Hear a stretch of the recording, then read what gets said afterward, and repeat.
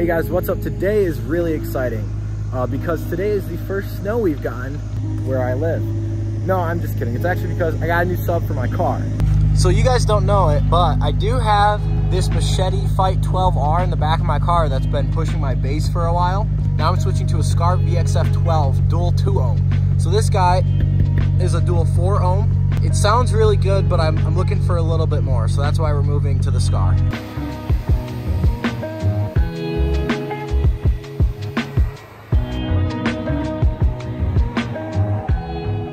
All right guys, we got the car backed into the garage. We're gonna get the sub up on the bench, take it out of its box and take a closer look at it. We got the sub up on the bench. It's looking real good.